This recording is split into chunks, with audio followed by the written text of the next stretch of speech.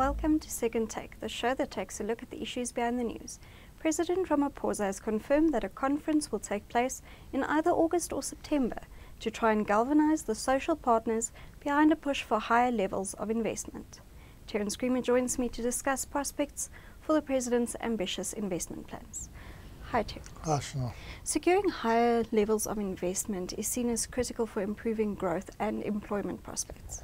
Yes, we've come out, or we haven't actually emerged yet, but we've gone through this long period of low growth in South Africa, low and actually job losses, not just low unemployment gains, but big job losses over this period. A very difficult time for business. And this is really about low investor confidence and low levels of investment during the latter years of the Zuma period, the President Jacob Zuma period, where I think the social partners really the trust broke down very badly during that period, and business felt there was just too much policy uncertainty in too many areas to be able to put their money behind fixed investment in South Africa. So what we've come through now is, I suppose, a new political settlement since December, a peaceful transition to a new government, the narrative of a new dawn. And we have now the President putting a firm target around investment of over R1 trillion over the next 5 years to try and get this economy back on track, of some sort of growth track, and hopefully an employment one as well. What are some of the themes that are emerging ahead of the President's Summit? Well, I think this issue of policy uncertainty, I think that's being taken seriously by this new administration. Obviously, we're entering an election year, so there's going to be a lot of rhetoric that might not be so helpful. But I think that because of the lack of policy certainty in a number of key areas, mining is obviously the poster child for this. We've had really, this is a mining economy, and we've had really a lot of uncertainty around the policy in the mining space. But it's not the only one. And unfortunately, to fix it is not that easy either. So we've got mining, we've got the broadband infrastructure, we've got our whole infrastructure rollout. All of these things, are in somewhat there's in fits and starts. So, for instance, in infrastructure, we've seen, we've investment in energy. We've seen a decline in offtake in energy. We've seen a delay in, for instance, the renewable power purchase agreements. Some of that is being fixed on the run, but I think that there needs to be a more coherent approach to fixing up the policy gaps. And I think that's what these summits are really designed to do. We've had this period of policy drift over the last few, this widening of the gap between the social partners over the last couple of years. And I think setting targets, setting goals, and having a time to sit down together and air both our views, our differences, but also our aspirations as the different social partners, I think is going to be quite important.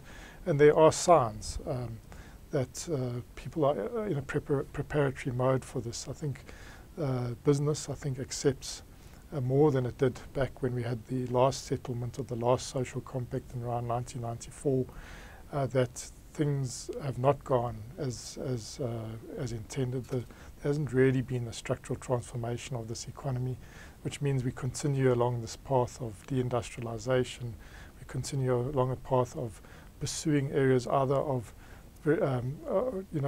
where we need different skills to what we have, and we haven't really invested in skills.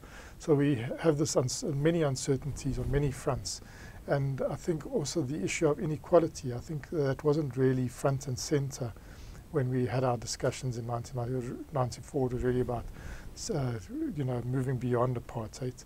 And I think really looking at inequality as really a growth impediment now, which I think the World Bank has clearly outlined now, that inequality is actually holding back growth in this country, and we need to do some things differently.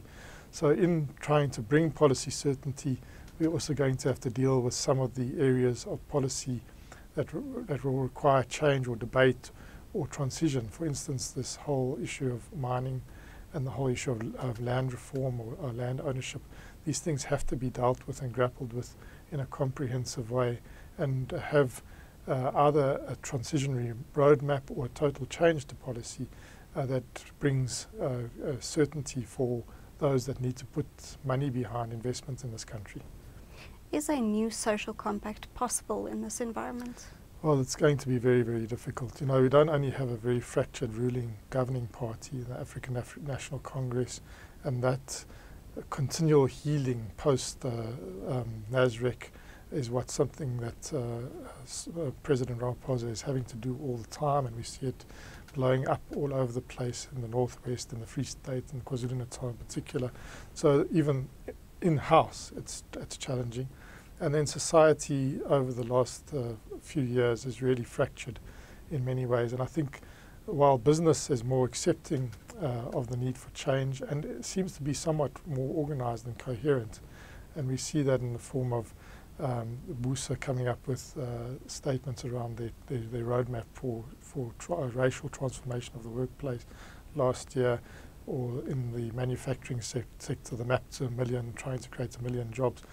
I think there's been a serious fracturing of the other social partner, that is Labour, where I think there's now a real contest on in that domain, which makes it getting to some sort of resolution around a common vision going to be very challenging.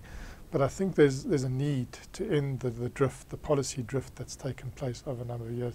There's a willingness to cooperate, and I think that you have to seize this opportunity now, even though it's not perfect and it's going to be difficult, to try and come up with a new political settlement, as proposed, in fact, by academics recently that looked at academics at UJ that looked at the issue of South Africa's deindustrialization, saying that we actually need a new political settlement built around reindustrializing this economy.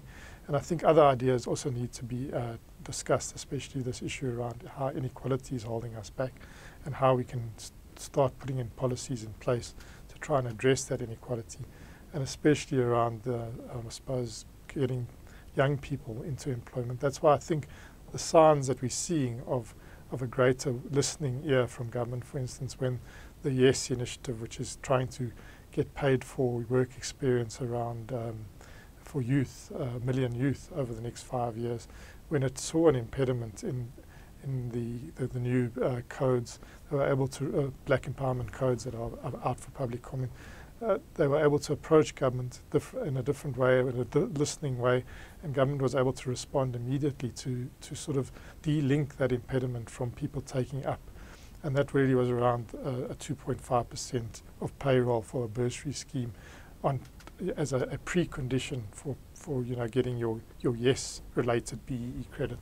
And that was I think an important signal that government is far more willing to listen, far more willing to engage. But I think a formal process could also be very useful, and I think in August or September I think we'll see some of that starting to evolve. Thank you. That's the Second Take show for this week. Thank you for watching, and join us again next time for more news analysis.